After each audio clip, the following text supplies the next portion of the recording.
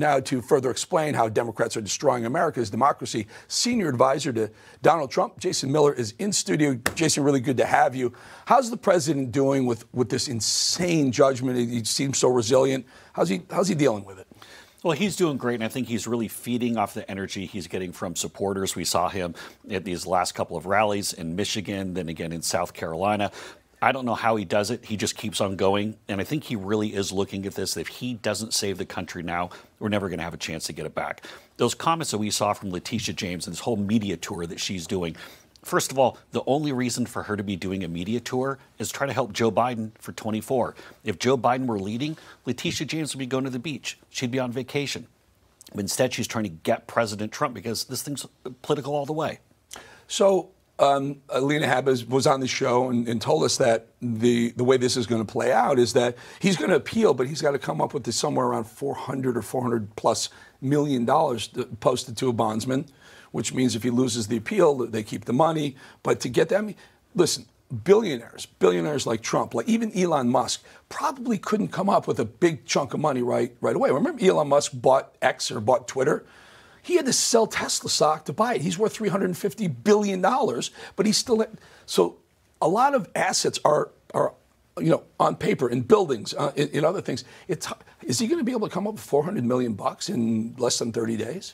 So I'll leave the specifics on that to the legal team. That's not something that I should go and venture into. But very clearly with this, President Trump is very much realized this is political. Nothing's going to slow him down. He's going to go and win this election, and nothing's going to stop him from that. I want to go back to another point that Letitia James made in her comments there, when she was saying that that this is not some victimless crime. So they're trying to shake down President Trump to have to send money to the state of New York. Not some victim, basically going to the government coffers, where Governor Hochul has already been beaten up for funny accounting math. And at the same time that Letitia James is saying New York is doing great, the governor of New York is saying, hey, we've lost a lot of population, business owners, please don't move, please don't leave. They're destroying that state. Yeah, so Kevin Leary says, Mr. Wonderful, I guess he's from Shark Tank, says, I wouldn't do business in New York. I think a lot of people are expressing. I saw... the Wolf of Wall Street guy, I can't remember, Jason, whatever his name is, saying the same thing. This is going to be a thing. I mean, if you can go after, forget Trump, if you can go after someone that you don't like for their political persuasion, their political opinions, and you're in a state or a city that needs to raise money to house illegals, what better way to do it than if they get away with it here, they're going to do it elsewhere? This is something I think is going to hurt New York, but also, is this helping Trump with the voters? Well, yes, it does help him politically. We've seen his poll numbers continue to go up and up, but it's a terrible reflection on society and the country when you see this political persecution, which is exactly what it is. It's dividing the country into the blue states and the red states, pushing it further apart. And really, a lot of the people in New York, the ones who haven't left, are only because maybe they don't have the means or don't have the ability to. But you see a lot of people leaving New York and going further to the states that you said that have no state income tax, but even moving to neighboring states, Connecticut, New Jersey, Pennsylvania, because they see what's happening in New York. And Eric, you walk the streets of New York right now, it is very dangerous. First of all, the entire place smells like marijuana. It's disgusting. The trash, the graffiti, the homeless. You know what else too? For the first time since I've been living in New York or going to New York for 45 years. First time there's businesses, everything's shut down. You can walk the street, a very popular 3rd Avenue, for example. Probably 2/3 of the storefronts are vacant.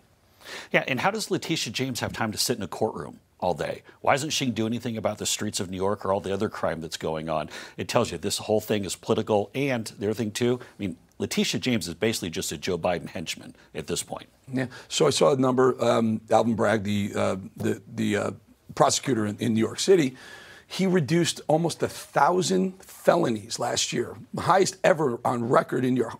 958 felonies he reduced to misdemeanors, meaning people committed dangerous crimes, violent, dangerous crimes, and he reduced them so they could walk out, just literally walk out of the hold. Meanwhile, they did the opposite with Trump, didn't they? Some of this stuff was misdemeanor stuff. Some of this stuff was rarely, if ever, prosecuted before, but they jacked it up, not a crime or felony, but they jacked it up to make it seem as dangerous as a violent criminal on the streets of New York.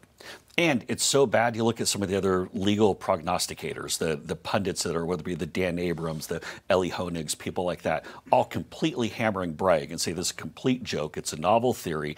This thing should be thrown out. It's a terrible case for them to even be trying to push. But they're so triggered. They're so determined to try to stop President Trump because he's leading in the polls. They're not going to stop for anything. Let's pivot a little bit to South Carolina. I saw the USA Today poll come out yesterday, had him up by 28 points, almost doubling Nikki Haley's support. What the heck, Jason, what do you guys think she's up to? What internally, when you guys talk about these things, why should she even bother? She's going to get embarrassed in her own state. Yeah, it's not a good look to lose your own state that badly. And Nikki Haley could have stepped out, said she's going to support President Trump, get behind him, try to beat Joe Biden, have a political career somewhere in the future, down the road. Instead, she's basically followed the Joe Biden Democrat talking points, working with Reid Hoffman and all the liberal Democrat donors, and now she's echoing all of their talking points to attack President Trump. I think Nikki Haley is done. She clearly can't identify a single state that she could win in the primary. She's losing to Joe Biden in Texas. If heaven forbid she was ever in a general election, I think Nikki's done for 28 and beyond. Who's supporting her campaign, do you think? Democrats. You believe that? Democrats and never Trumpers. It's something that we hear and we talk about, but you really think Democrats are behind this because they would rather see her up against Biden than him, or they're just trying to, I don't know, throw more question or doubt on the Trump campaign? Well, they think they can win with Nikki Haley. They think Joe Biden can beat Nikki Haley. That's what this is all about. Do you think Reid Hoffman, for one moment, do you think Reid Hoffman gave Nikki Haley money because he wants her to be the next president of the United States? No. No, but the contrary could be they want her to keep chipping away at Trump. I mean, he's got to spend money against. So you generally have to defend yourself. It's TDS. Trump derangement syndrome, but also if somehow they were to get Nikki as the general election nominee, they know that they can beat her. And that's the real problem with Nikki is when you can't identify a single state where you're going to win, then why are you still in the race? Why are you doing this? You know, Nikki Haley made an interesting point in her remarks the other day where she said, people call me a never Trumper. I'm not a never Trumper. Well, Eric, if you have to come out and say that you're not a never Trumper, you're a never Trumper. Yeah. Very interesting. Last night I watched Trump on with Laura Ingraham, and the way they set it up was here the audience, we polled the audience with Town Hall, polled the audience in their top choices for VP, and she rattled off DeSantis, she rattled off Ramaswamy, Tim Scott, and Byron Donalds, and maybe one other. And she turned and said, Trump, are all those on your short list? And he said, yes. And I found that very fascinating because she said all of them, and he said yes, and maybe some others. But the one that struck me, and the reason why it strikes me is because I've had Ron DeSantis on a bunch of times. I've asked him, I've asked the boss, I've asked Trump himself, would you pick Ron DeSantis as your VP? And there was a bit of a pushback from both sides, but I do believe, I think that my audience would agree, that a Trump-DeSantis ticket would be unstoppable. It wouldn't matter who they put up against you. Your thoughts on what he's thinking? My thoughts, I think President Trump has some good options that Laura pointed out. Also, there's some really good men and women she didn't name that are good options as well. President Trump's going to be able to pick from anybody to go and do this. And whoever he picks is going to be the next VP of the United States. And potentially down the road, we'll see after that. But I do think he has better options than Ron DeSantis. But he has some good ones he can pick from. Like? Oh, of course, I'm not going to get myself fired by joining your show. Have some good options, but I can't lean in too much. I got to ask. Don't put me on the spot. I will tell you from my conservative standpoint, when you have a Trump DeSantis ticket, you've covered all the people who might or thought about voting, including independents and moderates and whatnot. You get them all. But that's just me, folks. I'm going to leave it right there. Jason Miller, appreciate you. Love having you in studio as well. Thank you very much. Thank you, sir.